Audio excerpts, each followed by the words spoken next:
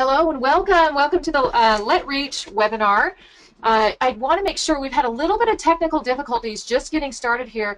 I want to make sure you guys can hear me okay. So if you can hear me, please just put a 1 in the chat box. Okay, good. I'm getting some feedback. Good. If there's any bit of a delay, please just let me know. We want to make sure you guys can hear us okay. So I'm getting some 1s, so that's looking good.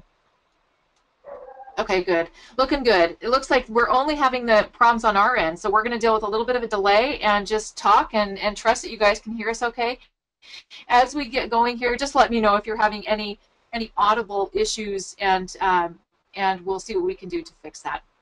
Looking good. Okay, great. Again, we'd like to just welcome you. We're going to give you a little introduction to Vipul today. You're going to actually get to hear from him. He's going to be speaking and doing a demonstration, which I'm sure you guys will love. We received a lot of questions, and we actually had to talk about how are we going to best handle this, because we have a lot of questions that we want to get to. We want to make sure that we're covering everyone from the beginner users of LetReach and push notifications through the intermediate and all the way to the advanced levels. So what we've decided to do is in this webinar, we're going to be talking to you about usability of LetReach and kind of the best practices in using LetReach, getting you right into the dashboard and talking about that. In a following webinar, which we're going to hold next week, we're going to talk more about the marketing and selling side of LetReach, because we really wanted to just kind of separate things up to give you the most value. So both are value-based webinars, both teaching you about best practices and just kind of separating them up into functionality of LetReach as opposed to marketing and selling. So we're going to get right into it.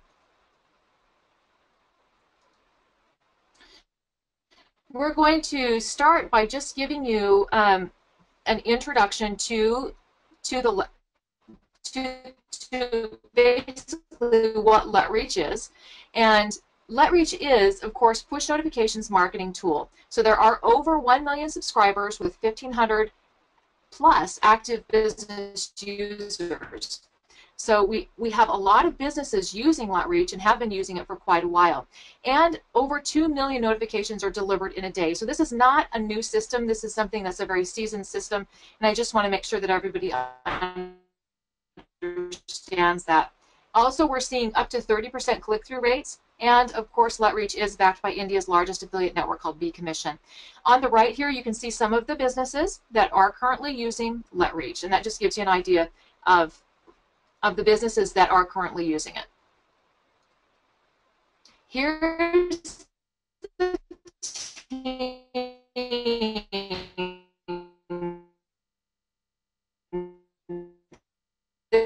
The team looks like the slide's taking a little bit to load. I'm going a little ahead. You should see that slide popping up in just a second here.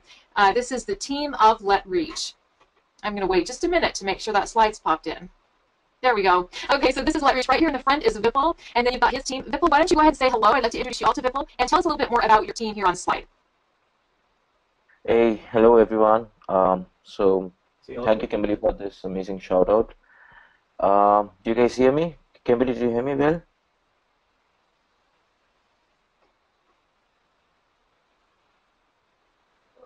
I can hear you just fine. If you guys can hear Vipul, just give a yes. There we go. We're getting some yeses. That's good. Everyone can hear you, Vipul. Go ahead. Cool. Sure. Hello everyone. So I am Vipul. Okay, I'm getting it's a little choppy. We'll work with it. I know GoToWebinar has been not working really fine today. Even I had trouble getting onto this webinar. Anyway, as long as it's working fine, it should be fine. Okay, so I run this company called LetReach. With LetReach, what we have always wanted to build is a marketing platform that helps you reach your users well and help you drive conversions. We started over a year back as a startup. We started this SaaS platform. In about 4 months of starting up, we launched as an early beta platform, then moved to raise funding from India's largest affiliate network, B Commission. Started as a team of 3, and now we are a team of almost 7. So just that, and been working since then to push LetReach as the best web push notification solution out there.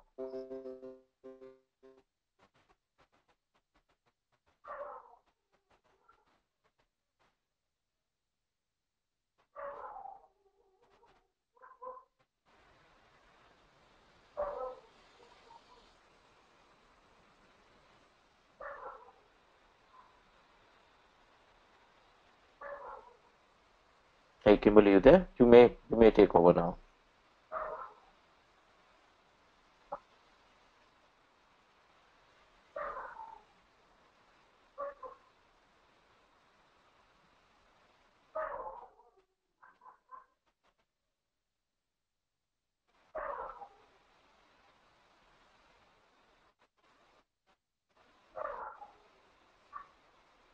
Perfect. Thank you so much for that introduction, Vipul. We're going to come back here for just a minute as we go over just a couple more. Um, Now that you've had a chance to hear from Vipul, we're going to turn that over to him now. No, there's some delay. Good. Okay, thanks, Vipul. Sorry, we're dealing with a little bit of delay. Sorry, guys and gals, for the delay and choppiness.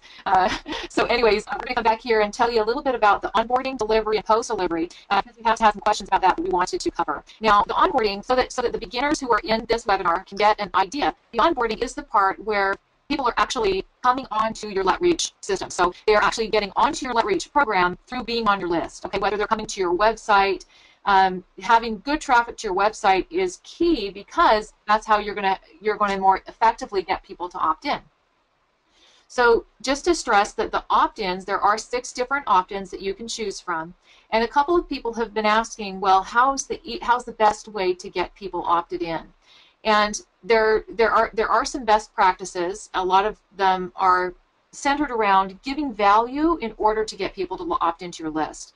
So as you're using LetReach, remember that when you're getting people to opt into your list, you can select whichever look that you want, the look and feel. You can customize that as you want. And we've found that it's great when you do customize. You can put your own picture in there, you can put your brand logo in there, and that is a great way to get people opted in to your list. Now, We'll go through these items in the demo. okay, yeah, we will go through those a little bit more. There's also the native opt-in, is it called? Mm-hmm. The native opt-in, we've also been able to see that the opt-ins are actually pretty high on that one. That's the highest converting opt-in. And we suspect that it may be because it looks very, very standard, maybe like it's a computer message. So you may want to take that into account as well. And we encourage you to do your own testing to see what works best for your brand, because what works for X company's brand is not necessarily the best thing for you. So depending on which niche you're in, whether you're in the restaurant business, whether you own a car shop, whether you are a coach or an online marketer, you're going to want to see what works best for you. So that's just a little bit about the opt-in. Let's go on to delivery. So for delivery, this is all talking about sending out your notifications. We have had some questions about best practices in sending notifications, and we will get more into that as we switch over to Vipul shortly to go through the demo. But just keep in mind that with LetReach, you do have unlimited notifications, so you can send as many as you want, and again, you can add your custom image.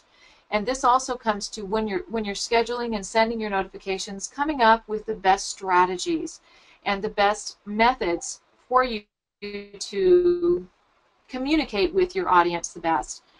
Keeping in mind that the RSS automation also allows you to send out notifications from your actual website. So some of you may be implementing that.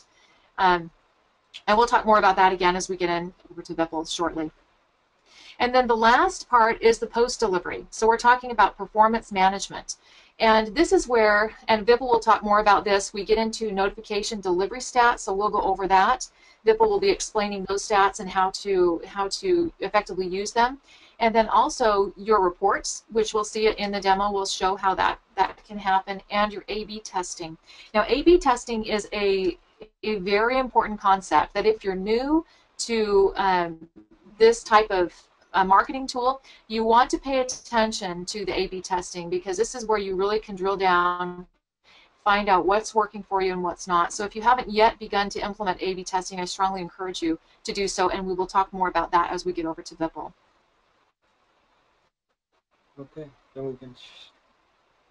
So we're going to go ahead, Vipul, with that little introduction, we're going to go ahead and turn the time over to you, and everyone give him your attention and Vipul's going to go right into a demo, going onto the dashboard and showing LetReach real time to you. So Vipul, it's all about you now.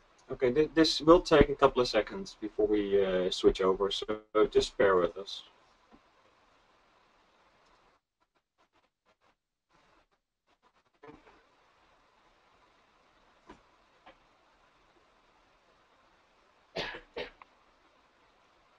Cool. I've accepted the See screen Ripple's screen? share request.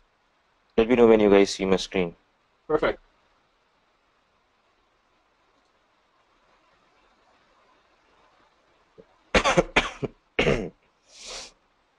Yeah. I see. Do you see my screen? Yeah. Okay, we're good to go. Yeah, Vipul, we see your screen. And we've got people commenting they're seeing it. Cool. Okay.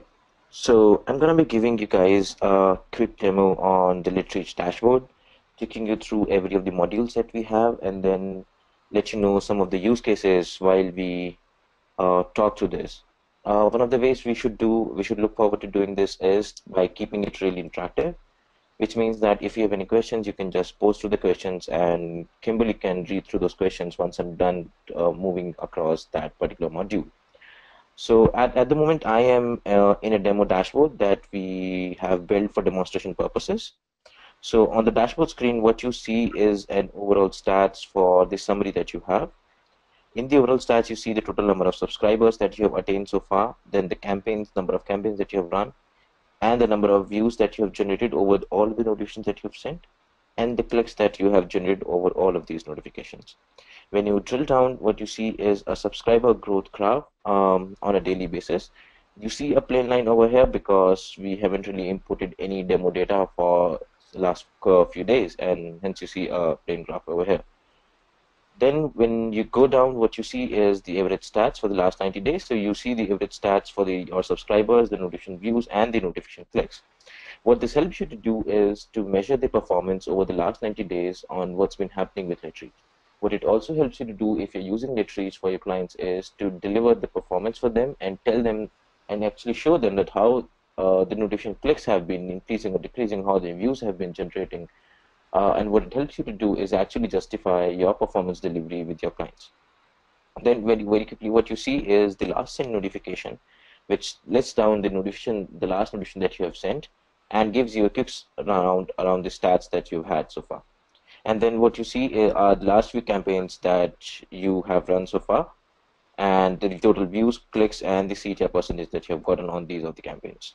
Now let me take you first through these settings, because this is the first step that you need to go through and one of the most critical steps as well.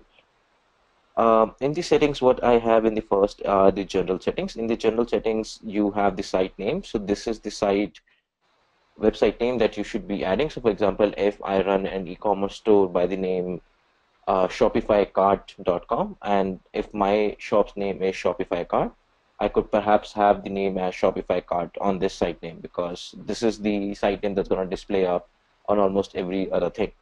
Then it's the site URL that you have used to create an account with LetReach, the API key, the API secret key, which is what that you get into if you do an API integration, and then the logo file that you should be having of as your logo. Then you click on save. Then the next that you have are the onboarding settings. So in the onboarding setting, what you have is the list of opt-ins that you could deploy on your website. So what these opt-ins do are, these opt-ins are actually like layouts that we deploy on a website, which requests your visitor to subscribe to web push notifications from your website. What we have in here are actually 6 styles that you could deploy on the website, and all of these styles are highly customizable and can be deployed in real time. So to do any of these, what you do is just click on any of these, and you can just customize these in real time. So you say this website, and you see a live preview right across the same. And you can also change the background color, the text color, and the button background, and you can enter in any of your background code as well. So for example, I could be adding my hex code, and I could just press save to save it. I could also disable the opt-ins on mobile or just remove branding, right? Vipul, I'm going to interrupt just real quick because we are getting a question that I feel is quite important, and that Mm-hmm. is that where the API keys, because there have been some other questions about where do the folks get the API keys on that previous screen? So this is the API key that you have. What you need to do is, if you want to do a custom or an advanced use case level of implementation, for example, if you what you want to do is if you want to send notifications out to an individual subscriber among the thousands of subscribers that you want may have, and if you want to do it basis some trigger, for example, if again, if I run an e-commerce website or if I run coupons or card website, and what I want to do is I want to send a push notification out automatically anytime when someone looks at a coupon but doesn't really claim that deal or doesn't really claim that offer, right? So the way you can do it is by integrating the API of LetReach with your system. And the best way to do it is to contact the support up there, tell them the use case, tell them the use case that you want to implement, and API key that you find in here in the general section is going to be the actual bridge between LetReach and your use case, right? So this is the API key, which helps you to connect to LetReach's API, validate your request, and get your data be processed. I hope this answers the question Perfect. well. So just to clarify, the API key is something generated by LetReach, and they're going to use it when implementing on a program. Yes, so anytime when a user would want to do an API integration, the API key and the API secret key would enable them to communicate with LetReach servers and actually get the thing done. And for anyone So who is wanting to do an API integration, they could contact support. And I'm sure they'll be prompt. okay, so the API key is going to be specific to their account. Yes, the API key is going to be specific to the account, obviously, yes. Okay, perfect. Thank you. Cool. And it Can we, does, just to confirm, it does populate on its own, right? So that is in there for everyone's account. It's specific to their account. It's their own, and it does that's complete for self-populate. everyone. Anyone can do an API integration. And the API secret key helps them to communicate with their trade server. Right. Perfect. Thank you. Right. So we were on the onboarding. So what you can do is actually use the different tabs to actually see what kind of layout works well for your audience. Typically for websites, we see the dialog pop style working really well and the bottom scroll opt-in also working really well. For a website which is focused around delivering good user experience, I usually recommend them to use the native style opt-in because it's a single click opt-in and it also helps delivering a good UX for the end user. Right, so what it does is it helps you to deploy a native opt-in even for the non-SSL websites, right? So even when your website would not have SSL, they would be shown an opt-in like this. Then what we have is something called sub opt-in. What sub opt-in does is if anyone gets to see this opt-in up on the screen, and if they choose to not to allow notification at that moment, and if they click on do not allow, we certainly do not want that user to be shown an opt-in again when he refreshes the page or when he visits the website again, because this can kind of intrusive for the user. So what we do in that case is we show them a sub opt-in, which is kind of a subtle opt-in, which comes in from the sidebar from the website and requests them to show to allow notifications from that website.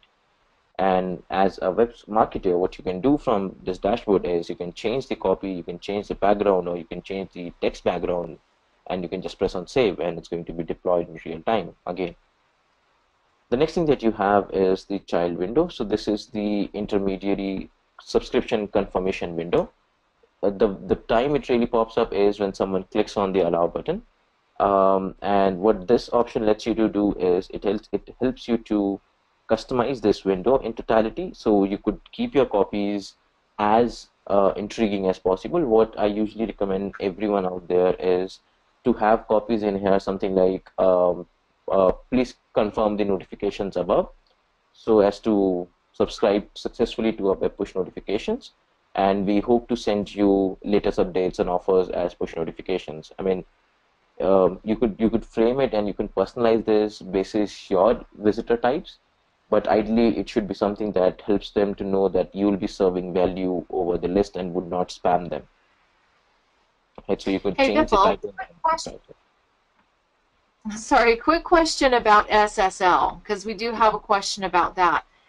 With SSL, is it one click with all the different onboarding styles? So we're No, speaking SSL only. no.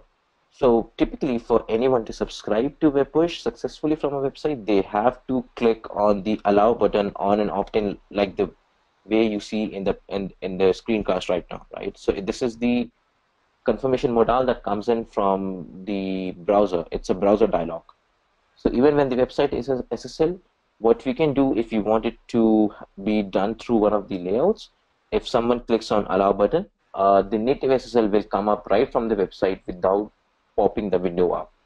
But but if you want to use the layouts, it has to be two click, Okay, great. right? Thank you. Question about the legality coming to the child window. Is Mhm. there is there any legal wording, or is there any legality about the wording of that notification and the child window? No, there's as such no legality involved, but usually we recommend, again, I'm saying this, usually we recommend all of the users to to write in copies and to frame copies in the child window basis the kind of visitors that they have. So for example, if I am a offers or a deals website, what I would want to to put in the copy in here is that we look forward to updating you with push notifications, and we'll be sending you offers, but we'll make sure that we will not spam you. So what it helps your visitor to do, it helps your visitor and actually encourages your visitor to subscribe to your notifications. And because you're telling them upfront that you're not going to spam them, and it's a promise that you do, right? So the idea to have an option, idea to have a customizable child window in the place in here is so that you can customize the copy in the child window basis your user type, right? So it depends upon the business that you are in. Hmm. Sure. Right, perfect. Thank you. We do All have right. a question about. Now, I'm not sure how this applies, but let's see if you can answer it here for us.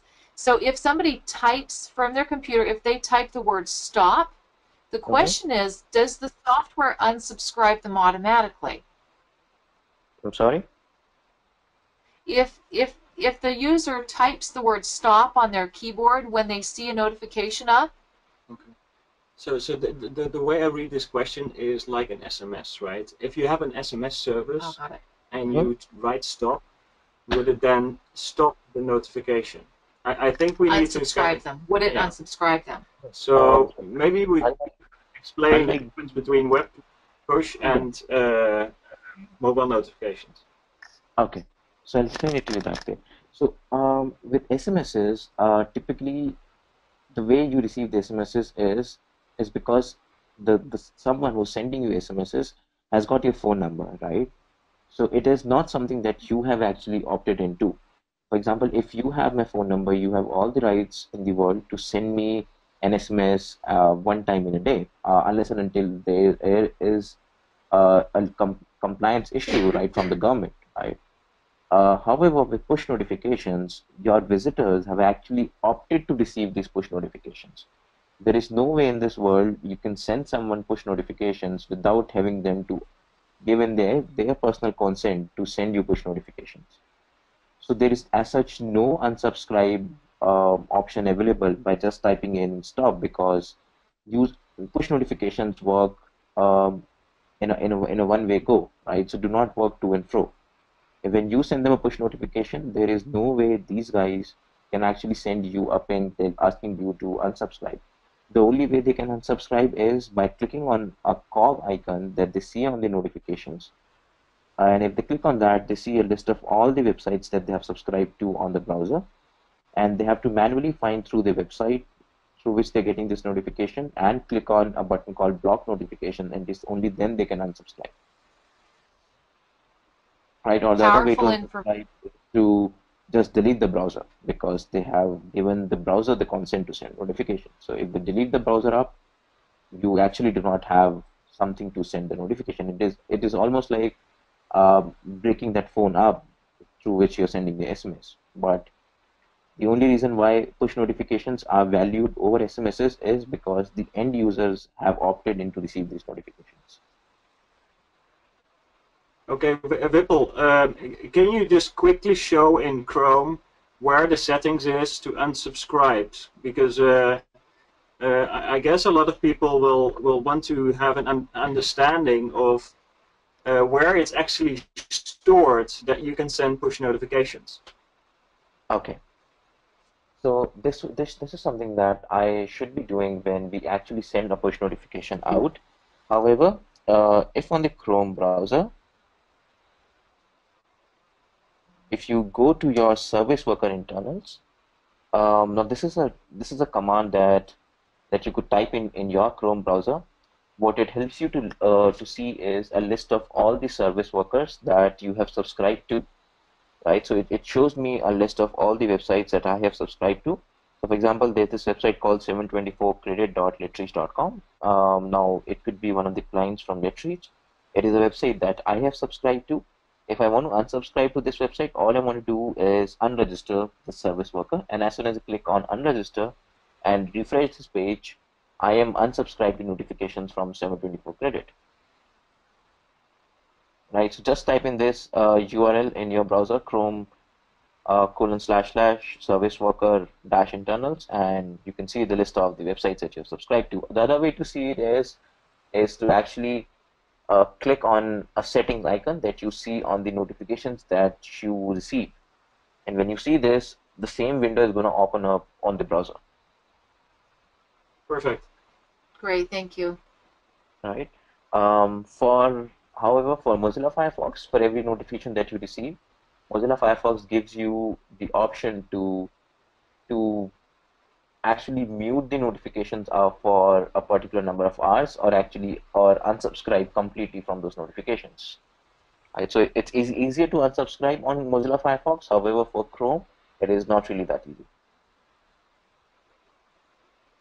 Okay, perfect. Just let's continue with the demo. Sure. Then the next option that we have is the GCM option. What GCM stands for is the Google Cloud Messaging module. Google Cloud Messaging is actually the root of the technology that website push notifications are based upon, and hence this step is highly critical. We usually recommend all the clients and all the users of LetReach to not to get into this option and contact the support if they want to change it. What GCM helps you to do is, if you have a custom GCM enabled, it helps you to avoid that vendor lock-in and migrate all the subscribers later on if you are really willing to migrate your subscribers out. However, since there are a number of other complications as well appended and attached to it, we recommend everyone to not to go ahead with the GCM settings if they are not really comfortable with the technology, and let LetReach actually handle the same. Hi. The next that we Okay. have is the user settings. In the user settings, what you see is the list of all the users that you have in the system.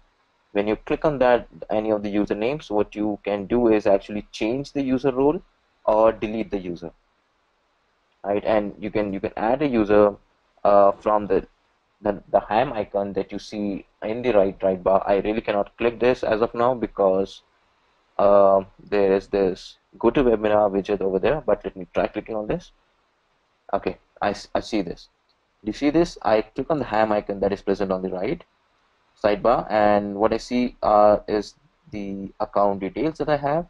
Then I see a list of all the websites that I've added, and I can choose to click on any of the websites if I've added multiple websites.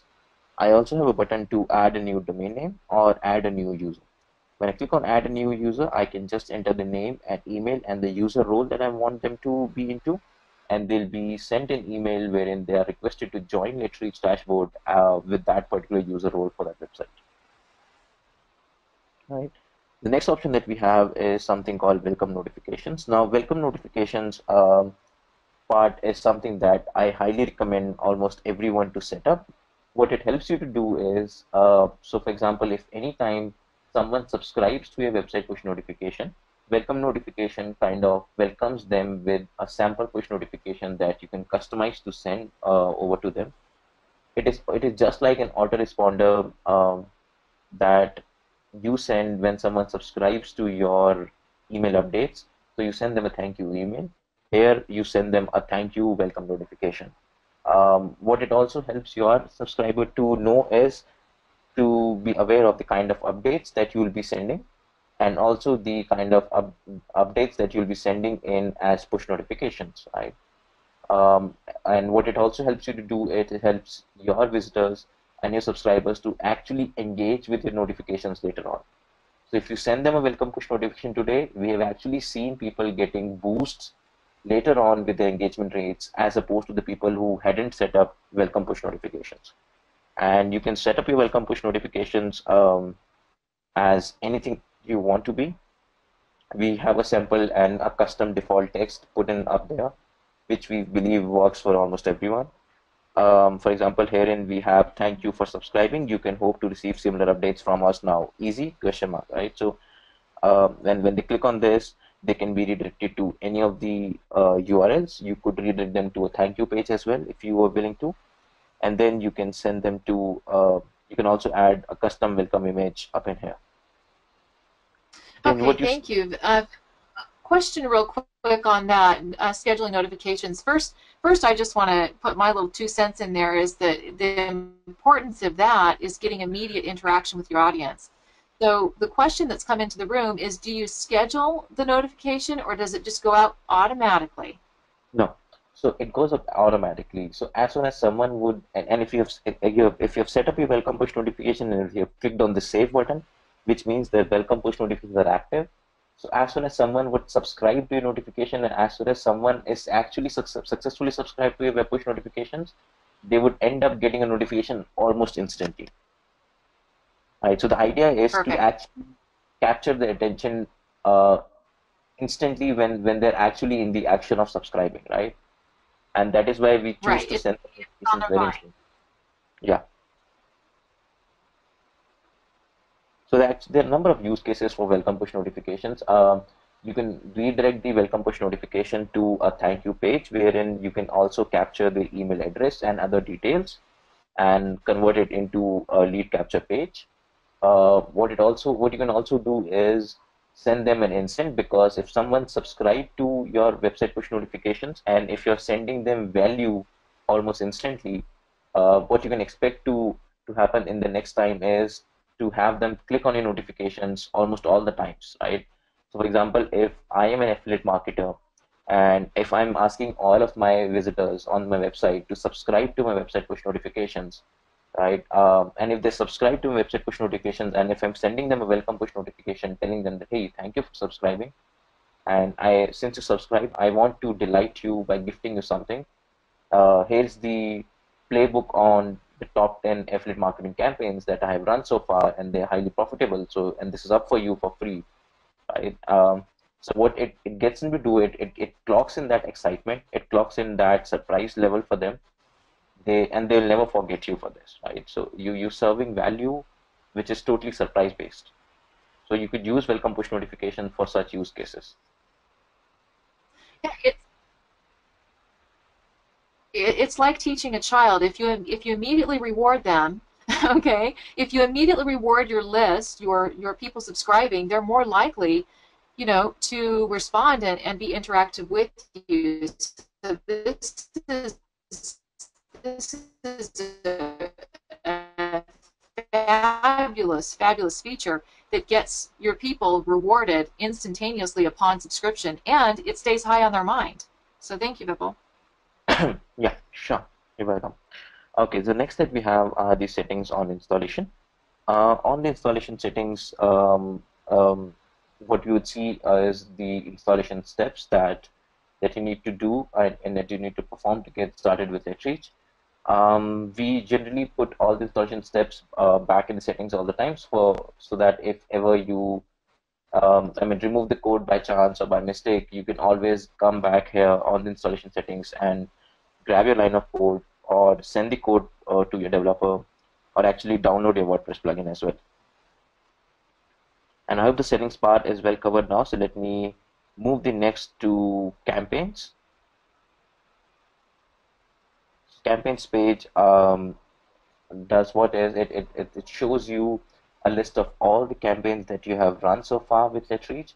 It shows you a list of all the notifications that you've run so far, and it shows you those notifications in a classified manner basis the type of campaign that you have run. So the first that we have is the manual campaign. In the manual campaigns, what you see are all the campaigns that you have run manually. So as the word says, then we have A/B test campaigns. In the A/B test campaigns, these are the campaigns that you have run with A/B testing mode already on this. Then you have auto RSS campaigns, which are the campaigns that have been automatically triggered basis an update in the RSS feed on your website. And I'm going to pick up more on what exactly is RSS and how does it work. Then what you see is the overall stats for all of the campaigns that has been pushed. And overall stats is for sure it is an interesting thing for you to look out for. Okay. Now let me first take you through the manual campaigns. In the manual campaigns, you have three further categories as pushed, drafts, and scheduled. In the pushed category, what you see is the total number of notifications that you have pushed and that have been actually pushed to your subscribers. Then you have drafts in case you have saved in drafts, and then you have scheduled in case you have scheduled any notification. In the pushed category, what you see is a preview of the notification that was pushed, and then you see the URL that was redirected to, and then the timestamp of the notification and the filter that you must have chosen. Now, what filter does is filter would help you narrow down on your existing audience and create a custom set for yourself, right? So, for example, I've created this filter for people living in India, Sri Lanka, Pakistan, Nepal, Bhutan, Bangladesh, Afghanistan, typically the sub-Asian countries, right? And I've only targeted to send a push notification out to people living in these countries, right? So I see the number of pushed, I see the number of views, and see the number of clicks. What pushed means is the number of notifications that have been pushed. What views represent is the total number of impressions and the eyeballs that we have been able to grab on those notifications. And then what we see is the number of clicks that we have generated over those notifications. What I also have are the two options called repush and report. If I click on repush, I would be redirected to the new notification page where the data that I used to send this notification already feed it in with that new notification page. It's almost like repushing the campaign after I am done making some changes if I want to. If I click on report, what I see is a detailed click performance report for this particular campaign. And in this click performance report, what I see is the overall stats for this notification, the UTM parameters I have used, if I've used any, and I'll also come back on what exactly are UTM parameters and how can you best use these UTM parameters for. And then what I see is the audience information. I see that this notification was sent to a filter which carried the name like this, and this was sent on this day and this time. And then what I see is the click performance, because this is something that's really important for you to measure, because your conversions are only going to happen when someone is actually redirected back to your website, right? So you really want to see on how has the performance been happening for one of your campaigns or for all of the campaigns, right? So now I know that if I talk about the platform, I received 47.8% clicks from a Windows platform and 671 clicks from an Android phone, right? What I know Vipul, I is have a question into the window that's very applicable to this slide right here. The question is from Dave, I believe it was, and he's asking for mobile device users, do they have to have, so that would be the Android people, do they have to have a browser window open in order to receive that notification? no, they do not need to have any browser window open to be able to receive these notifications. All of the website push notifications will be delivered on the mobile devices, just like the app notifications would get delivered, right? And they really do not need to have a browser open to be able to receive this notification. Even if the browser is not running in the background, we can push them a notification, and when they click on the notification, it is then the browser will trigger itself automatically. Okay, perfect. And another question I want to sneak in right here is about the repush. To Mhm. send to, does that send to all, or prompt those who didn't click, or is that just an opportunity to clone the push? So repush comes up as an The opportunity to actually clone that notification itself. You can clone all the specifics that you added in the notification by clicking on repush. And if you talk about the subscribers, you can choose to send it to all the subscribers or to the segments.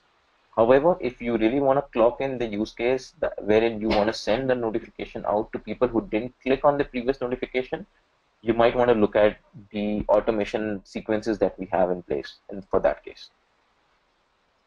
Perfect. And just another comment that we got in the box about the Android versus we're not seeing any iPhones in there. We just want to stress that's because iPhone doesn't support the concept of push notifications, right? Do you want to Yes. speak to that for a So second?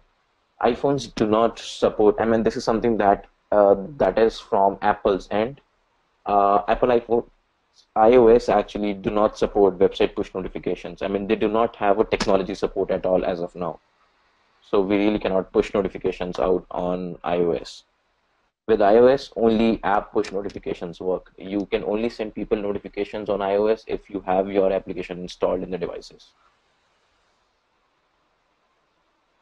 Perfect. Thank you. And another question, I'm sneaking a couple in here. If a subscriber's not on the computer at the Mhm. sending time, will he receive it after? Does LetReach resend it automatically, or what happens there? Okay. So typically what happens is if someone is not at its computer, I'm assuming that the computer is in the sleep mode or it's been hibernating, right? So what really happens is when you push the notification out, we ping the browser up there that hey, we have an update to deliver, and let me know when the user comes online, and I'll send you the update, right? So we send them the notification when the user would have an active screen up there, right? So it is sure that they're going to receive that eyeball, and it doesn't matter when does the user come online, as long as the user is coming online within 1 month of you sending that notification, we show that notification up. However, we must know that you're not the only one who's going to send the notification out to that user. So for example, if I am someone who subscribed to website push notifications, I'm obviously subscribed to a number of other websites as well, right? So, and if I'm not being online for almost 24 hours, 48 hours, there are a number of notifications that gets collected up with my browser, and perhaps that is why and that is why I might ignore all the notifications up and might ignore yours as well. And that is why it happens that way, that you push out 1,000 notifications, however, only 600, 700 are being viewed, or maybe 900 are being viewed, and still 100 are not being viewed. So the reason why 100 are not being viewed is perhaps because they come online after a long time and they have a lot of notifications to view, so they just tend to ignore all of them. Um, and there could be a number of other use cases which could be as generic as possible. But yes, we continue we continue to try to send the push notification, and we definitely push the notification when the user is active on the screen, or when the screen is active. Okay. So Another quick question. Andre says, I thought you can get an iOS account that will enable you to push. Have you heard anything about this, Vipul? no, I'm sorry, I It's have totally not really heard iOS. about this. And Andre, we have within the company we have something called R&D hours, wherein we do research almost 5 hours every week, right? And that's the minimum number that we spend on researching. Um, so far, iOS do not support web push notifications. I think the account that you're talking about is an Apple developer's account, which helps you to set up notifications on Safari for Mac OS and not the iOS, right? So my Safari browser is going to support website push notifications, but the Safari browser on my iPhone will not support website push notifications, even in that case. Great. Thank you for answering all those questions. We snuck quite a few in there. We can continue on now with the device segmentation. Thanks, Vipul. Cool. Sure. So I was at the part wherein I was showing you the click performance data for an individual notification, and for you as a marketer, it is very important to understand the click performance report that you get for every campaign. Because what it helps you to do, it helps you to optimize your campaigns later on, as in like the entire within entire ecosystem already clocking in, and you'll understand this better when I'll take you through the other pages as well. Sorry.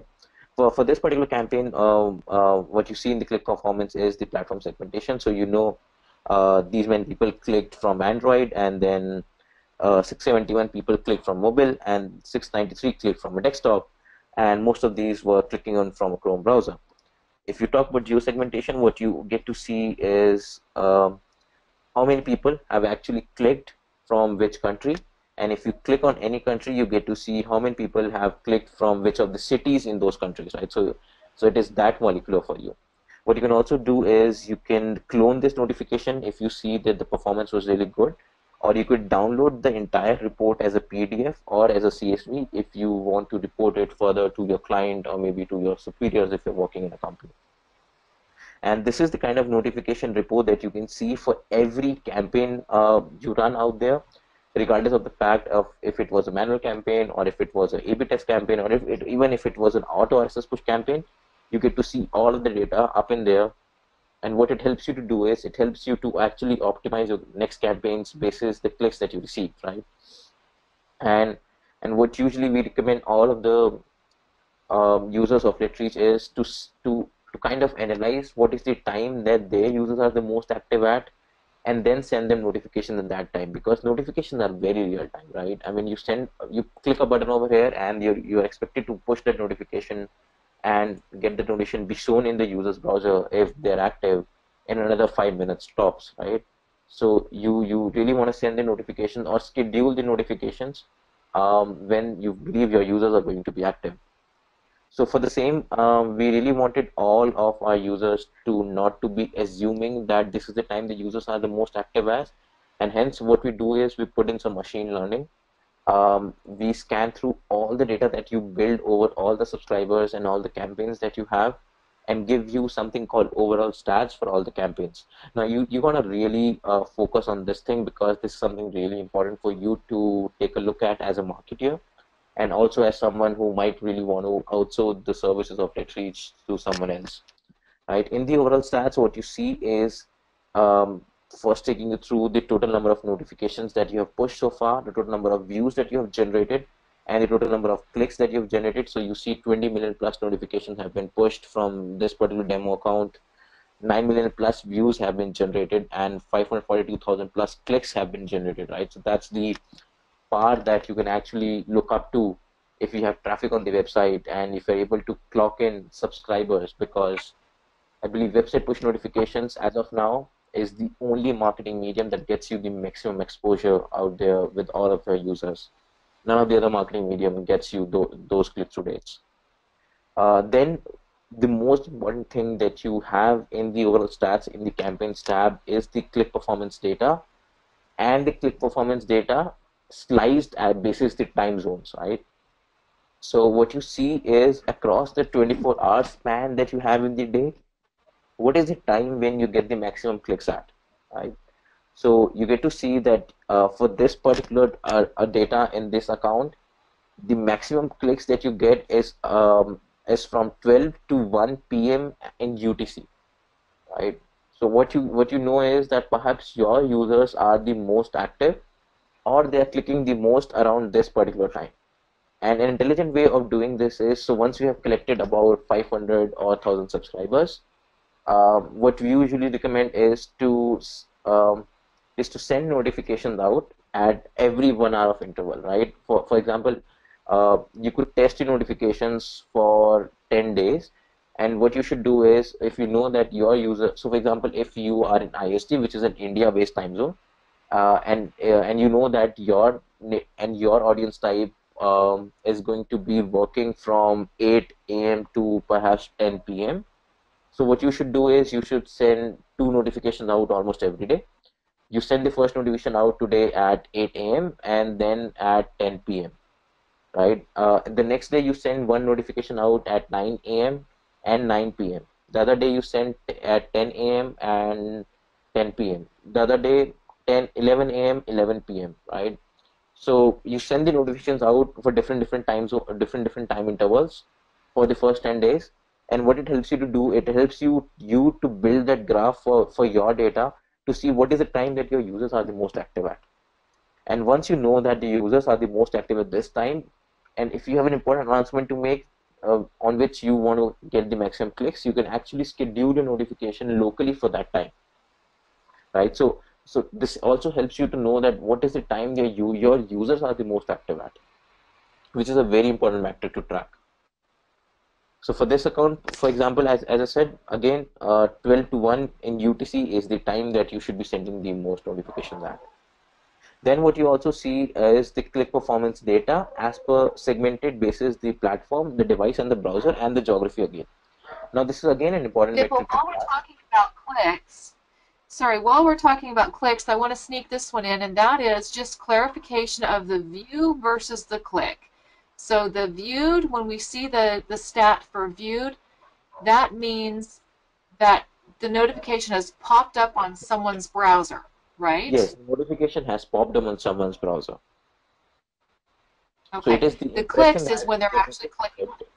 Yes, it is the impression that is generated. It is the eyeball that has generated, right? So with push notifications, these notifications are never gonna go off until the user gets into an interaction mode. So the user either clicks on the cross button or actually clicks on the notification. So which means that the user is actually Okay. dedicating an eyeball to that notification. So that is why we call it the views. And then if they click on the notification, as in click on it to click to be redirected to the URL that you want it to be, it is then they counted as clicks. Okay, perfect. That's very clear. Thank you. We just wanted to clarify that. Now, we do have a question that's a little bit more advanced, but I want to sneak it in, and it is about putting a tracker in. The question is, can you get your conversion rate or add tokens to allow tracker postback? So I believe they're asking if you can put a tracker or pixel Tracker or pixel in what? In the click? into your, I believe they're asking into your push notification. Okay. So if you have an affiliate URL, which is something like, let's say, letreach.com/? Affiliate ID is equals to Vipul Garg, uh, you can put in any URL to be redirected to any of the notifications, right? So if you are a marketer, let's say on Warrior Forum, and if you're promoting any product, you obviously get your affiliate URL, right? So what you can do is when you create a new campaign and you send a notification out, in the redirect URL, you can actually add that particular URL, and that URL is going to stay the same. So when someone clicks on the notification, he is redirected to that product page with your affiliate ID already appended in. So you know that actually someone opened your affiliate ID based URL. So if they purchase, your conversion happens there. However, if your question is about tracking the conversion to see that, okay, fine, I send this notification out to 1,000 people, 500 people clicked on my notification, but how many people actually bought the product up? So the way you can do it is by UTM parameters, right? And use UTM parameters to map it with Google Analytics. And this is kind of something that's advanced, and but I'm going to talk briefly about this when I move to the new notifications module. But really, very good question, and for sure a very good use case to map. I mean, something this is something that that only the enterprise clients that we have ask about, and we always get really happy to answer about this. Certainly a very good use case. Awesome. Good question. Yeah. Okay. So now I was at the part wherein I was telling you that it is really important for on the overall stats to see that which platform, device, and browser gets you the most clicks. Now in the overall stats, what you see is that you get the maximum clicks from an Android, which is a mobile phone, and this is well justified in the device segmentation as well. And what you also see is that you get the maximum clicks on Chrome browser. Right? If you scroll down, what you see is that you have gotten the maximum clicks so far from United States and then from India. Right? And if you click on United States, you also get to see the cities that you have gotten these clicks from. Now, this is something that you must remember, and I would request you to take a note of it. In fact, for example, for this data, you must remember as a marketer that I get the maximum clicks from United States and from a mobile phone, right? And we'll do some mathematics now when we move to the next tab. And obviously you can download all of these reports as a PDF or CSV anytime for reporting purposes. I hope the campaigns part is now clear. Uh, we're going to the next to the subscribers tab, and it is then the data is going to talk more sense when you'll be able to relate your subscriber segmented segments with the performance that you get, right? You obviously want to get subscribers from the geographies, from the devices wherein they're actually clicking as well, right? So that helps you to map it that way. And I'll be talking about this. Let me click on the subscribers tab. Okay, in the subscribers tab, what you see is the subscriber reports overall. I see a plain graph because there have been no subscribers for the last 30 days. There's been no data import on this, and it's a demo account. So, but a good thing here is that we have a selection date picker. So I can go to select the data and view the data for yesterday, last 7 days, last 30 days, this month, last month overall, or a custom range. So I can choose in the custom range, but I'm going to select and view the data for overall case, right? So it's going to show the data for all the data points that we've imported in here. So it might take a little bit of time to load because it's almost 748,000 data for almost 748,000 people, right? So, but still, it's quite fast. Okay, so now I see is a day-to-day subscriber acquisition graph. I see that how many subscribers have I acquired on a daily basis. Then what I see is the subscription segmentation basis the platform, the device, the browser, and the geography. I know that out of all the subscribers I've gotten, 269,000 plus I have got from Windows, which is the highest so far, and 228,000 plus have been subscribing from Android. Now, a good point to notice over here is that I see that most of my subscribers are from Windows, right? However, in my overall stats, I know that most of the clicks that I receive are from mobiles. So perhaps if I get more subscribers from mobiles, I'm gonna get more of the clicks, right? Sorry. So if you're a marketer and if you want to push your visitors and actually entice them to subscribe to you, you can actually ask them to subscribe to your web push notifications on a mobile phone, because your data tells you that you get more subscribers on a desktop anyway. However, you get the maximum clicks from a mobile phone, right? So you should be more focused on to getting subscribers from a mobile device. So this is how you actually could actually relate the data from the individual performance to the overall performance to the subscriber graph. And then you see the Chrome browser gets you the maximum browsers, maximum subscriptions. Then what you also see is the country that you get the maximum subscriptions from. Now this is something that's already fixed, right? For this particular use case on this data. I get the maximum clicks from United States and I get the maximum subscribers from United States. So this is something I do not need to fix. I'm already good here, right? However, what I see in there is that I have gotten 748,000 plus subscribers so far, out of whom only 516 plus are active, and 232,000 plus have got dormant now. What we mean by dormant is that these are the people who have actually churned away. These are the people who have unsubscribed to your notifications, right? So I obviously want to see who are these people.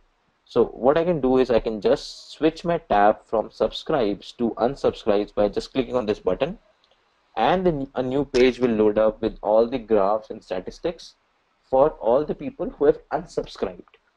But previously I was looking at the data around the people who have subscribed to my notifications. Now I can look at the data and look at the graph on the people who have churned away. Now, and coming to the part on why is it important and what use case does it hold for you as a marketer, or for you or as any brand marketer or a brand builder, or as any agent, you get to see the number of people who have been unsubscribing to your notification on a daily basis.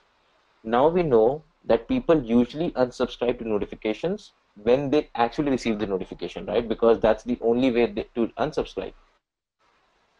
So if we get a tick, or if we get a real peak in our unsubscriptions, for example, the way it happened from this data on 25th of July 2016, to 12,000 people have actually unsubscribed to notifications. So there must have been something that really went wrong on 25th of July, right? Because I know people unsubscribe only when they receive the notification. So what I can do is I can go back to my campaigns. I can look at the campaigns that I ran on 25th of July and learn from the campaigns that I have run, right? So it might be the case that I have run irrelevant campaigns, right? It might be the case that I have promoted irrelevant products, which my list didn't really like, so they unsubscribed. It might be the case that I pushed a notification out at an irrelevant time, right? Or I sent irrelevant information at an irrelevant time. So, for example, one of the use cases would be, if I am a website and if I send to my list push notification at the night time, saying that, hey, do you know what? These are the top 10 songs to start your day with. Obviously, they're not going to like it, right? Because it's night for them and they do not want to start the day. They don't want to end the day. They do not want to find inspiration. What they want to do is they want to find peace. And obviously, they might get annoyed and they might unsubscribe to notifications. Another way could be, you are someone who is interested in health and fitness, but I send this person a notification asking him to buy a tech product. I mean, this guy doesn't understand technology, right? So the notification comes up as complete blast for him, right? He doesn't understand it, so he might unsubscribe. So what it helps you to do is it helps you to analyze the unsubscription rate on a daily basis, and it helps you to go back and see what are the campaigns that you ran on 25th July or 24th of July, right? And what is it, and it helps you to analyze it, what is it that actually made your subscribers to churn away. And the way you can do it in better sense is to go down and look at the platform that they churned away from, right? So I know that number of people, actually 40% of people churned away from an Android phone, right? And it's a mobile phone. So I know that people subscribe to my notification on the second place from mobiles.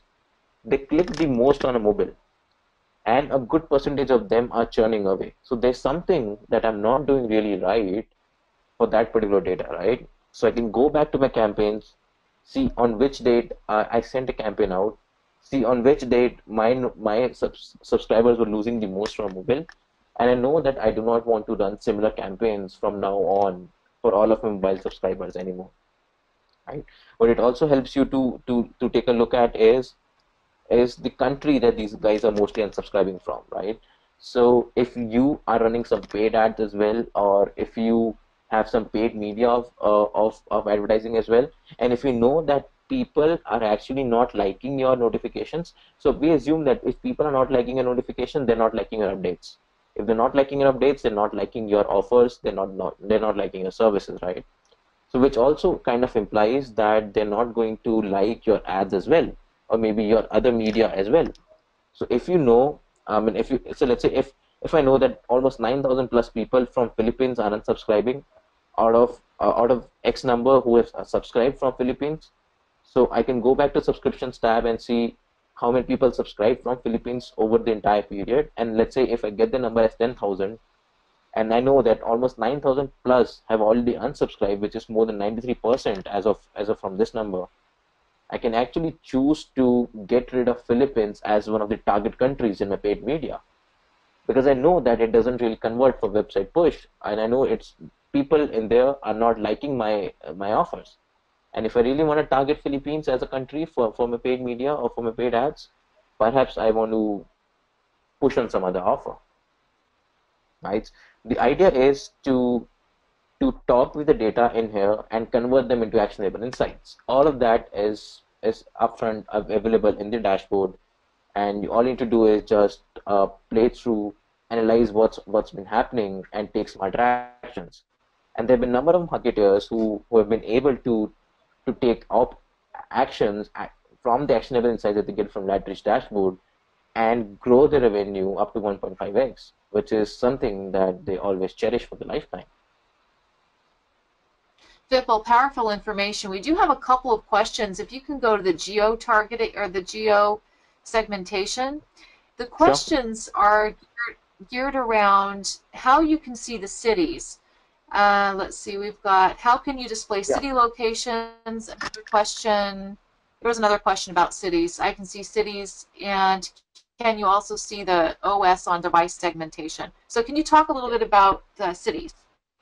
Okay. So you already see the OS on the platform segmentation. You see it's GNU Linux, it's Android, it's Mac OS, it's Windows, it's others, it's Chrome OS, right? So that part is already answered there. The way you want to look at the city is when you look at the country up in here, all you need to do is just click on the country and the graph will load up for the city, right? So in Philippines, you've got 236 unsubscribed from Manila City, from 205 from Basic, 147 from Binodo, 141 from Bakur, 493 from Benugao, and all of these cities, right? So, and you can also download the So, click on report as CSV. So you can also download the report as CSV, wherein you get to see everything in an Excel format. Right? So that part is already sorted. Coming to geofencing your target and geo-targeting your notifications, this is something that the next module called segments covers really well. So if you're done with the questions up to till this module, I can go to the next module called segments. I do have another question regarding, like on Android, the OS. Mhm. Is there a way to see what OS that's coming from, like 4.1, 4.2, 4.3? Does it get that No, specific? as of now, we do not show that data up in the LetReach dashboard. However, um, there is a slight OS bar that we're able to capture, but we really do not show it up on the LetReach dashboard as of now. Okay, thank you.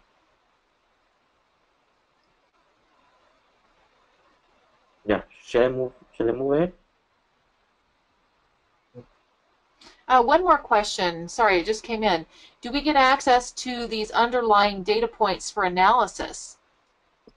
Which underlying data points are This you talking? aggregated data points in a direction, I'm but sorry. is not indexed.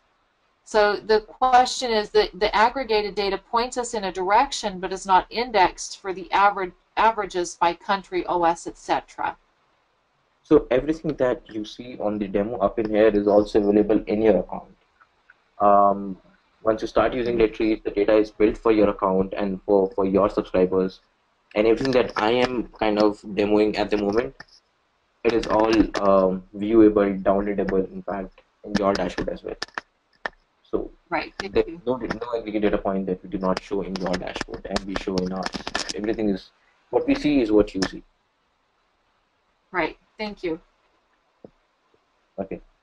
So shall I proceed ahead? Yep, we're good to go. Cool. So the next module that we have is something called segments. Sorry. So in the segments, what we have are two tabs called segments and filters. Now these two tabs are really important tabs because it actually helps you to take your marketing to the next level. And this kind of gets into a little bit advanced point of view as well. So what segments help you do is segments help you to tag your subscribers basis a particular page. So for example, if I am running, if let's say if I am running a website and I want to really narrow down my subscribers and tag them basis the page that they subscribe from, what I can do is I can go to LetReach dashboard, I can create a new segment and I can give this segment a name. So for example, let's say I I have a product called let's say ABC, right?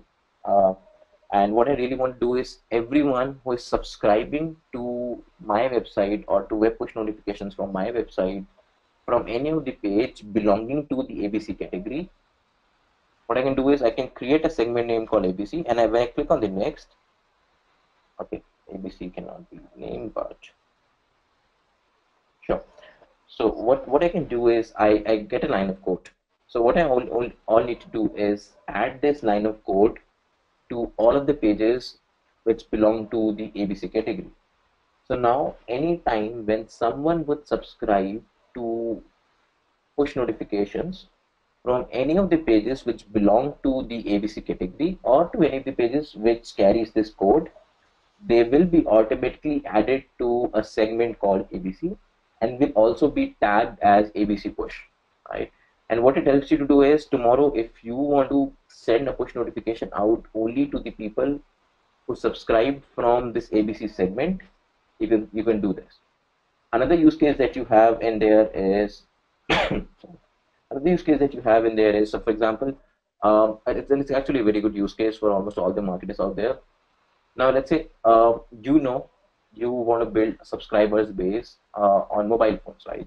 So for all of the mobile traffic that you have, what you do is you what you do is you show a pop-up or you create another page wherein you say, hey, if you subscribe to my push notifications, I'm going to give you this ebook, or I'm going to give you this course, or I'm going to give you XYZ, right? So something like this.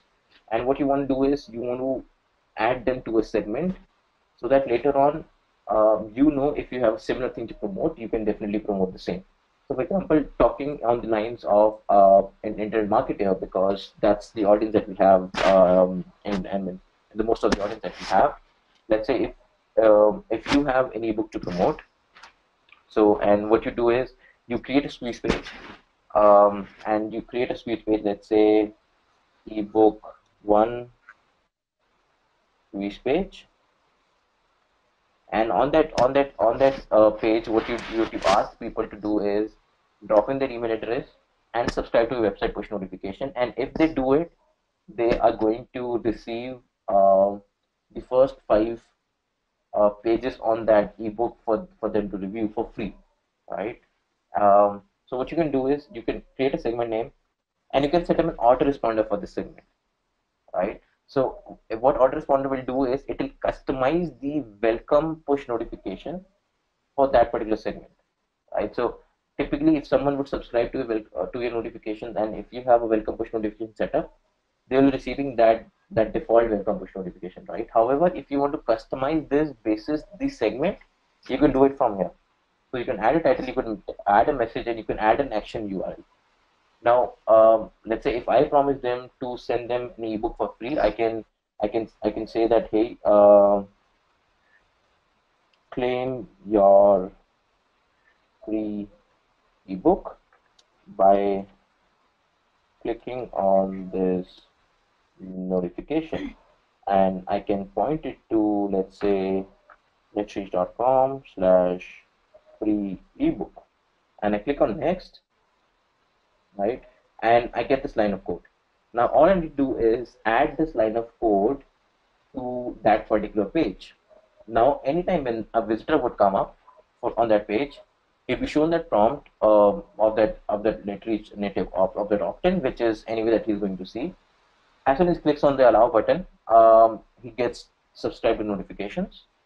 Now in the backend, LetReach would tag this guy as ebooks one squeeze page, and will send him a welcome push notification saying, hey, thanks for subscribing, here is the link for your free ebook.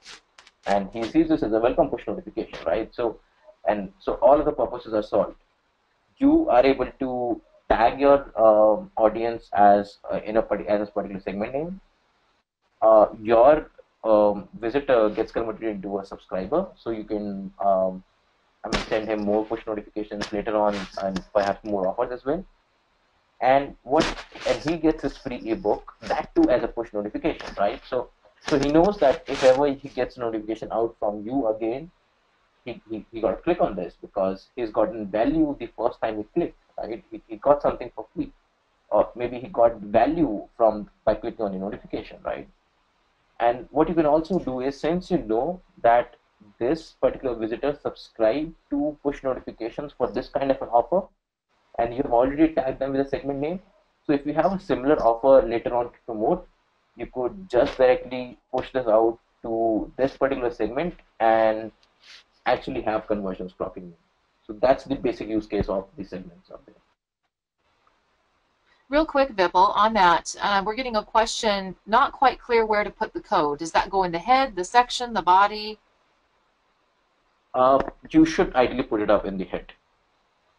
And that's what the so that's what the code also says, right? So you should put this up on the page. It should ideally be fired before the LetReach script, and that is why we usually ask the guys to put it up on the code, because That's when the code loads up the post, and it's a code that doesn't really call any script or anything. It is just something that tells the LetReach script to add a tag to that particular subscriber. That's it. So it would not really affect your loading speed or anything. Right? It is just a code that your browser will read. That's it. So Vipul, there was a specific question about linking it with WordPress categories, but so your answer actually answers that question as well. So as long as you put this on a page, whether it's a category page or a product page or any type of page that you've set up in your on your website, it can be included in that page, right? Yeah. In fact, the better ways to do it for WordPress websites. One, you can use the LetReach plugin. If you're using the LetReach plugin, all the categories that you have made in your WordPress will be automatically detected, right? And according to website push notification,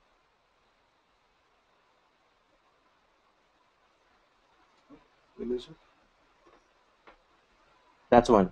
Two, if you want to, if you in that case you want to tag visitors on a particular page, if they subscribe to web push notifications, you can just create a segment in here, and in the WordPress you have in the WordPress editor what you have is the HTML view and the text view, right? So in the HTML view, on that particular page or that article itself, you can just copy paste this line of code and it will work, Okay. right? And for the Okay. people who are not really willing to use the WordPress plugin but yet want to tag all of their subscribers automatically basis the categories, um, we have a line of code that we can request them to add in a particular file on the WordPress installation, um, and and they can get in touch with me or on the support, and I can help them do that. It's just a line of code that they need to add in a file called single.php in WordPress, and all the categories will be automatically tracked then if they're not using a WordPress plugin, even in that case. Okay, so another question is so if a subscriber has already subscribed to push notifications on another page, can they still subscribe to a segment notification? I'm Do they have sorry. to sign up for that? So I'm sorry. if I have a visitor to my website Mm-hmm. and he has subscribed to one category or he has Mm-hmm. subscribed to general push notifications, Mm-hmm. how does that work when you set up a new segment? No, it doesn't really work. Because anytime when someone has subscribed to website push notifications from one from any of the websites, we do not show them the opt-in again ever. There's never a chance that you see the opt-in and you've already subscribed to the website push notification unless you have cleared the cookies and the local storage and everything and the cache and everything. So in that case, it doesn't really happen. They cannot subscribe. However, for that option, we're working on a feature wherein you'll be able to create a tag basis someone's search behavior, and you can do this via LetReach API.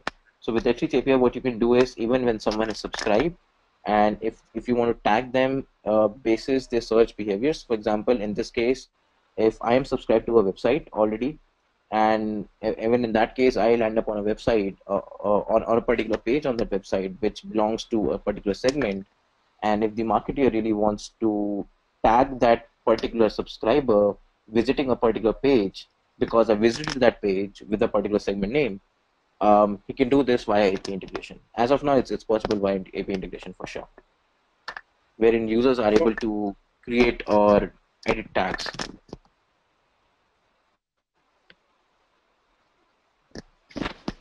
Sure. Perfect, thank you. If that's clear, I can move ahead to filters. Yeah. All right. So what filters does is filters again come up as a very good option. What it helps you to do is that helps you to create your custom audience and save it for targeting purposes.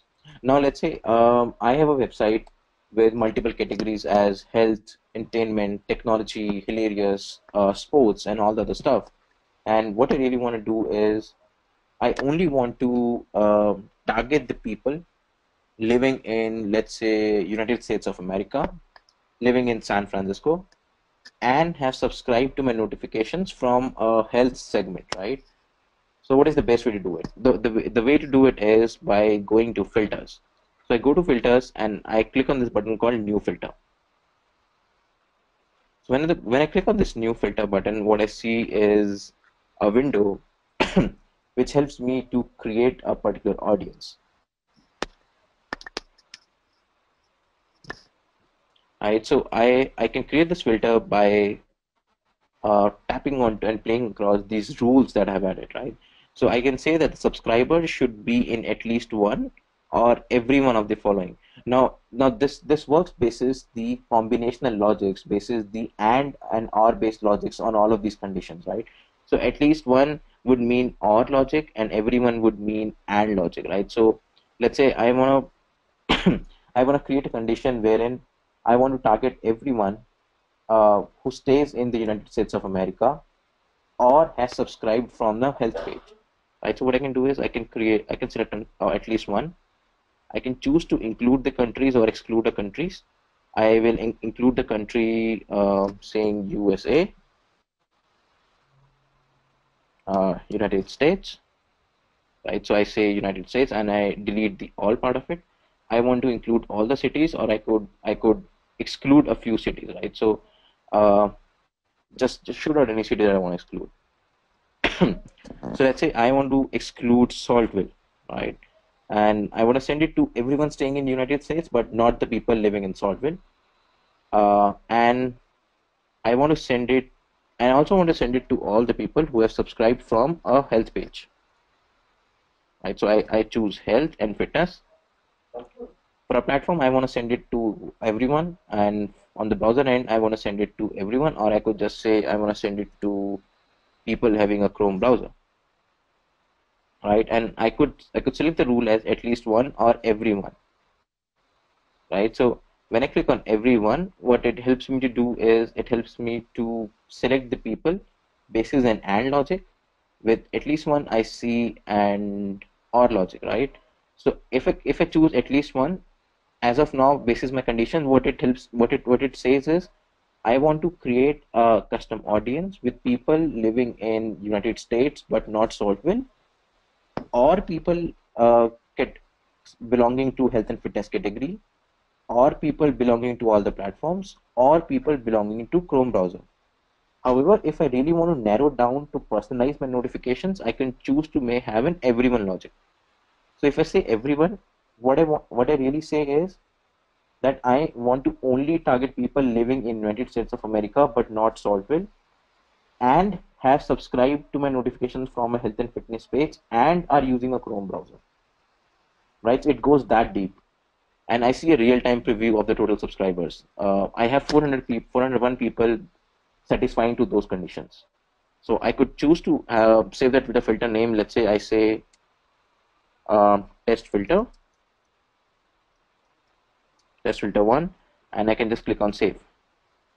Right. So now the filter has been added. So now later on, if I want to send a push notification out, and later on, if I want to send a push notification out, and if I really want to target that deep, I can come to segments, create a filter, and on in the new notifications module, I can go and select that particular filter or that particular segment and target those people up. Right? Yeah, that's great. All right. So should I move ahead to the automation part? Yeah, let's move ahead.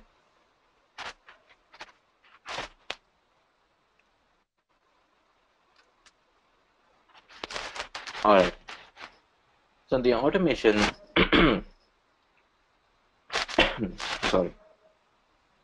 So in the automation, what we have are the function that helps you to run LetReach automatically and gets you conversion on autopilot. The first option that we have is something called RSS Auto Push. So what RSS Auto Push helps you to do is it helps you to send updates to all of your subscribers on automation, right? So So what it helps you to do is, so for example, if you have a website where let's say if you're posting content, or if you're posting offers, if you're posting deals, if you're posting products, right, and you do not really want to manually come back to LetReach all the times and push an update to all the subscribers. So what you can do is you can just click this activate the RSS auto push and add the RSS feed URL over here. So what would happen is, if you have this added in here, and if you activate this, every time when your website gets updated with anything, LetReach, and if it gets reflected in your RSS feed, LetReach will automatically pick that update up, draft a notification, will automatically pick the featured image up from the post, put it up on your notification, and push it out to all of your subscribers, right? So an update actually happens automatically with all of your subscribers automatically. So what it helps you to do is, it helps you to actually make all of your subscribers aware of an update that you did on the website. And the update could be, and this is something that's very useful for mostly the content websites, or for mostly the offers website, wherein they post about the new products almost every day, or they post new content every day, and all of those updates are being sent to all of the subscribers in real time, right? So that really helps you to drive conversion and drive traffic to your website on complete autopilot there. And you get to see all of the campaigns that have been pushed in the campaigns under the RSS Auto Push tab. Vipul, I'm going to interject a question right here, and that um, is there anything in this? Oh, where did the question go? I missed the question. Here it is.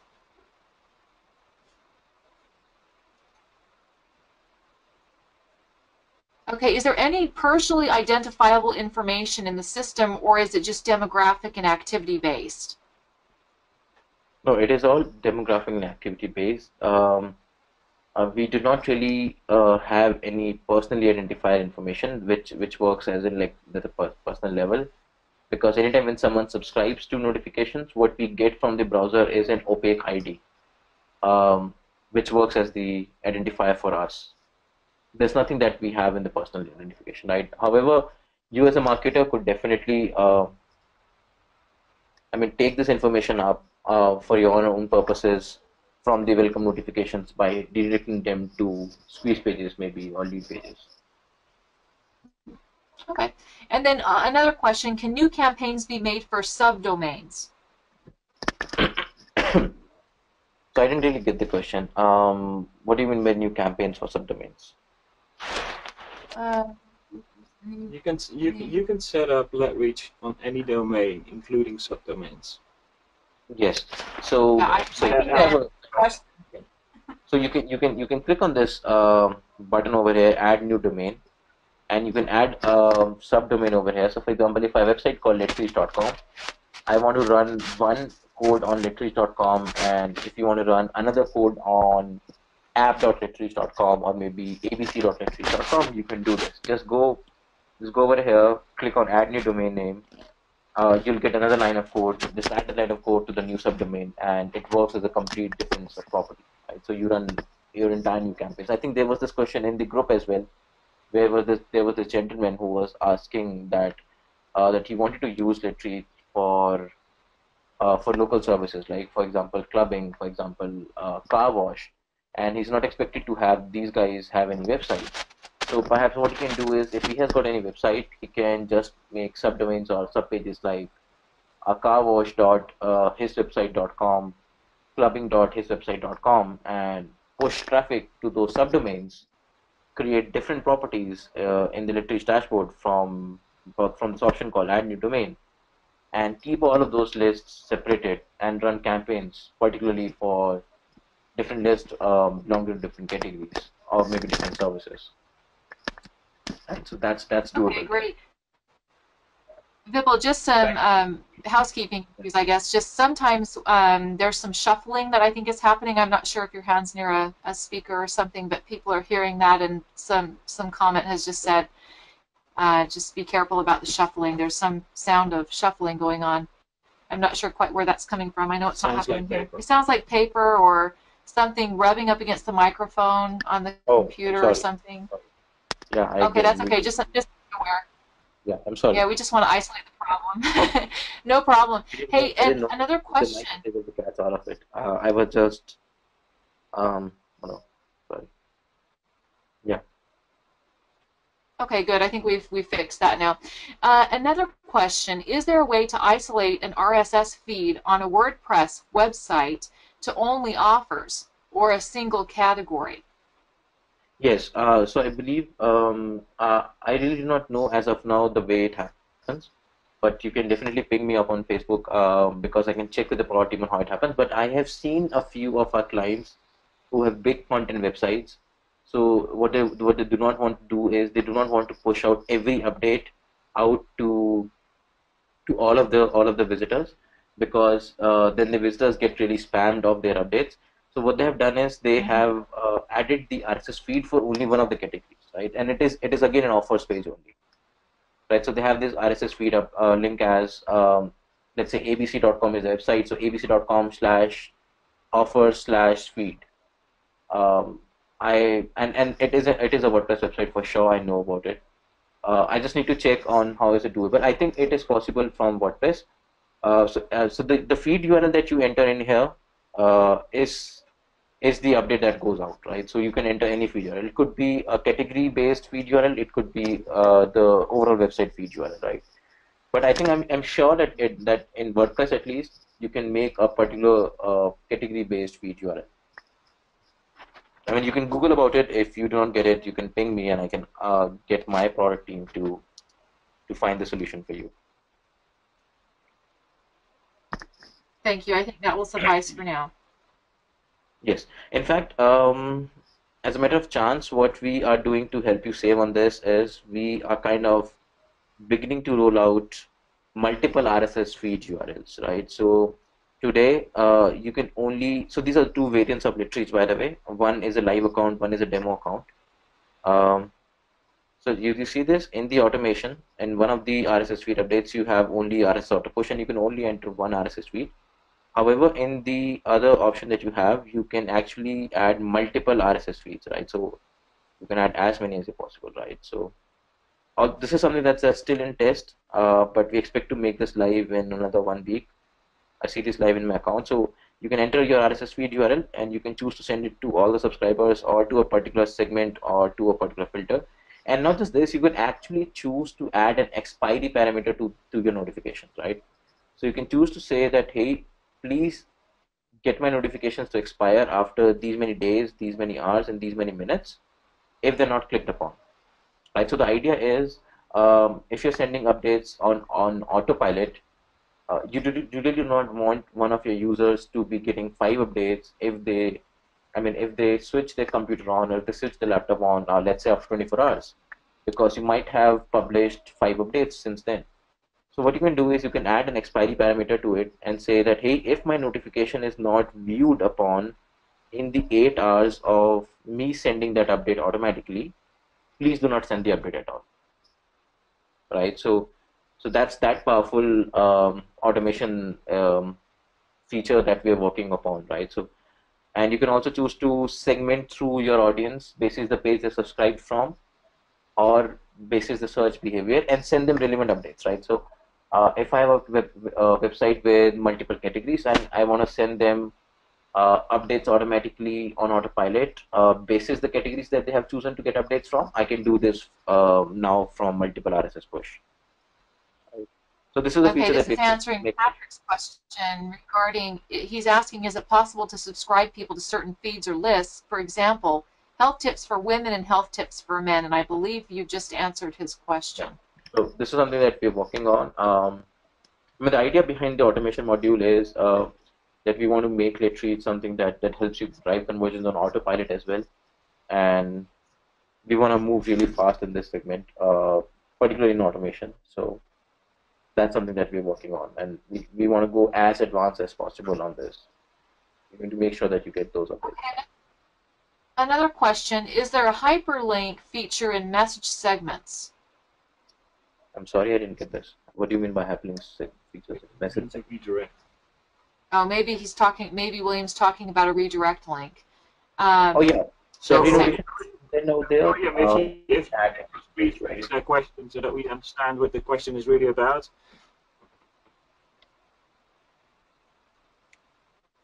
I'm sorry. Hello. yeah, and just to take care of a couple of things, Redirect. okay. So we're talking about a redirect. William's asking about a redirect in segments. Yes, William. So it doesn't really depend upon if you are sending a notification out to a segment or to all the subscribers or to a filter. You always have the option to add a redirect URL on the notification. Any of the notifications can be directed to any URL out there. Any URL. Okay. Okay.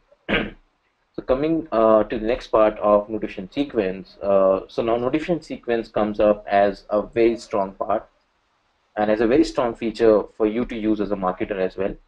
What it helps you to do, it helps you to create drip marketing funnels and campaigns to convert the subscribers across the funnel, right? So let's say if you have a if you are a marketer, right, and you have a new offer that you got your hands on, and you really want all of your list to know about it, right? So what you can do is you can create a sequence, actually, a very short sequence. Although, I mean, we usually recommend marketers to have a couple of sequences running in full time for different segments. Uh, okay, I'm gonna give you a look of the sequences the first. Okay, so you go to new sequences over here. You give your sequence a name. Let's say I say test sequence. I can choose to send it to all the subscribers or to a particular segment or to a filter, right? Um, so the best practice would so far would be that if you're a marketer, I would recommend you to have a sequence set up,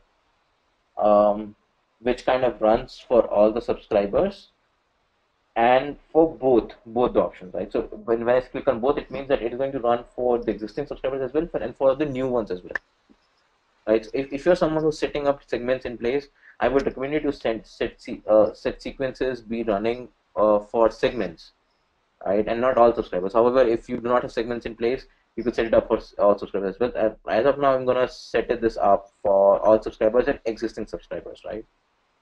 Um, Now let's say if I have an offer to promote, and I really want to push that offer up. I really want to promote it now, and I want to promote it for, let's say, 3 days, right? So what I can do is, instead of really I'm sorry, instead of really pushing notifications out dedicatedly for 3 days, I can create a sequence for this, right? So what I can do is I can send someone first push notification. I can edit it from here, right? I can also add call to actions and everything, and say, hey, if I want to wait for 3 hours to see if the notification has been clicked upon or not. If the notification has not been clicked upon, I want to send this notification after 4 hours. However, if the notification has been clicked upon, I want to send this notification after maybe 3 hours, right? And I can go as deep as I want to, basically those rules. The idea is to get a user down across a funnel and modify notifications in a way such that the notification that you're going to receive now is a function of you clicking or not clicking on the last notification that you received. And funnels have actually been able to get people 20% more saves than the sales that they would get on normal campaigns, because what really happens is, if you're running a subscriber through a funnel, uh, it is actually sending them notifications throughout the day, let's say in intervals of 2 hours from now. But the notifications are kind of personalized basis the rule if they've clicked on the notification or not, right? So it really helps you to drive conversions on autopilot. So the best practice here would be to segment through all of your subscribers, run multiple sequences, for multiple segments actually, and for both, I mean, and for the new ones, and then have one sequence running for the individual offers that you have, right? So if any time when you have an offer in place, you could set up a sequence that you want to run for the next 3 days, and then you could have an evergreen sequence running for an evergreen offer that you have. Typically, if I would be in your place, let's say, wherein I'm someone who promotes a webinar and drives sales over a webinar, what I will do is I would segment through all of the subscribers that I have basis the content they're subscribing from. So let's say if I am someone who sells web hosting, and I'm an affiliate marketer, right? So I would put up, and let's say I market through content. I have content put up on the website wherein I have content from top hosting providers in the world to best deals on hosting providers to how should you start your WordPress blog to um, how can you optimize your WordPress blog up to the levels. So let's say I've got these 4 articles and I'm segmenting all of the subscribers that I have basis the 4 articles that they subscribe from. So let's say if they're subscribing from the article called top offers in hosting, I know that the user has got a perception of finding the hosting offers. So I want to run a sequence which kind of sells one of the hosting out there with my affiliate ID clogged in, but it's going to be kind of inclined, it's going to be little inclined towards the offers pair, right? And if someone is subscribing from the top blog optimization techniques, and if I have a technique saying, hey, use a good host provider, and then I have a link to all the hosts out there, I know that I want to drive him through a funnel which is kind of dedicated towards blog optimization because I want to sell it to him on the name of blog optimization. And this is something that appeals to most of the other marketers as well, not just the affiliate marketers. If you're selling a local service, if you are working for another marketer, if you're working for another service, you want to segment your subscribers, know what they actually subscribe to, or which page they subscribe to, draft your sequences in a way that kind of relates to those pages, because then the user is also able to relate to the notifications and take an action, and then drive them through a funnel to actually sell them something, or maybe drive them to an action. It could be to book an appointment, it could be to do any action on any web page, right? Okay, So Vipul. yes. Vipul, one thing, please stay away from the mic with anything because there's a lot of interference on the mic. The question that is asked here is you have the timer before and after clicked. So Yeah. what is the difference by putting the timer before clicked and after clicked? What does that actually? What's the difference between the two? There's actually no difference in putting the timer before clicked and after clicked. If except the essential differences that it might have. If you put the timer, so I mean, you got to run sequentially, right? Okay, so if I look at this sequence at present, I send this notification out. Then what this timer does is it is a wait timer. I wait for this time, right? So if let's say I have added in 5 hours, 6 hours in here, and I save this, we're going to wait for 6 hours before we see that if this notification was actually clicked upon or not, right? So if you add the timer before the clicked option, we as LetReach are going to wait for that particular time to see if the notification was clicked upon or not. If you do not add any timer, we're going to generally wait for 24 hours. Right? However, if you're driving an offer which kind of gets expired in, let's say, another 24 hours, and you do not want us to actually wait for that long time, you add a timer up in here. Because if you add a timer in here, we're only going to wait for 6 hours, because I know I have gotten the consent from you as a marketer that I got to check if it was clicked upon or not in the 6 hours. And then if you add a timer after the click parameter, I wait for this much time before I send another notification out. Right? Clear. Sure. So typically, if you go to create a new sequence, and if you say that I want to load a pre-built module, that is why we have the 2 timers in place, because I want you to tell me how many days, or how many hours do I as LetReach want to wait if you want to send me another notification on automation, right? So I've added 6 hours here, so LetReach is going to wait.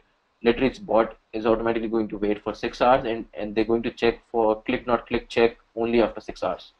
If you do not add it, we usually wait up to 24 hours because your notifications can get clicks up to 48 hours, right? So that's why. Okay. Perfect. Okay, just one other clarification question. Is the second timer waiting from the clicked check or from the original notification before sending the next notification? From the click check, we got to understand this again. This is something that's going to work sequentially, right? So someone sends this notification, we wait for this time, we see if it was clicked or not. If it was not clicked, we wait for another this time, right? So it was we wait from the click check, from the click not click check. So if it was 4 hours 1 minute, and if it was 6 hours, ideally someone who doesn't click on this notification, on the first notification, will get the not click notification in 10 hours from getting the first notification. Great, Right? thank you for the clarification. Sure.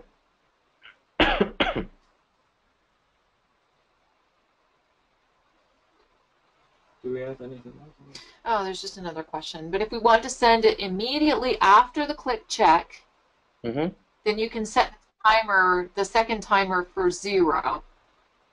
Yes, so what you can do is, I would not recommend you to set it as 0. I would recommend you to set it up as 1 minute. So you set it up as 1 minute and you click on save. And At it will least be, give them 1 minute. yeah. So you cannot really do it It's 0 better to set it to because, 1. yeah. Very good. Okay. Okay, great. So, Okay. Vipul, do you have anything more on the demo? No, just the last thing. In the notification sequence, once you have run the campaign, you have the option to pause the campaign or to start a campaign, or you can edit it as well. I am not able to start or pause any of these two campaigns because I'm not yet done editing it entirely. Once I have started a campaign up, I can always click on this button called Analytics to see how many people have dropped off at which step, right? So I get to see how many people was sent the notification at the first point, how many views did I generate at what step, and I can go as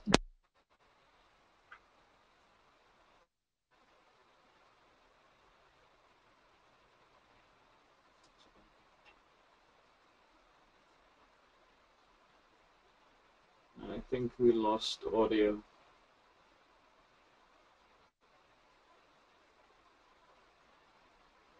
Can you guys still hear Vipul? Hey, if you can still hear Vipul, please put a 1 in the box. I believe we may have lost him.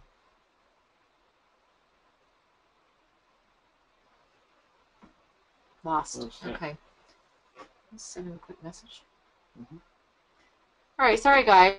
We're going to get Vipul back. I'm not sure what happened on his end, but we're going to message him over and get him back on here.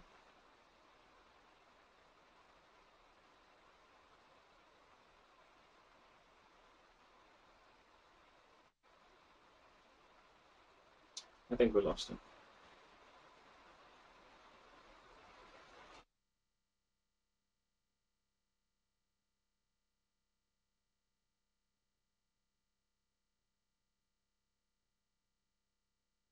Okay, guys and gals, apologies. Looks like we have lost Vipul. He basically was at the end of the demo. I think you guys have probably got a lot of value out of that.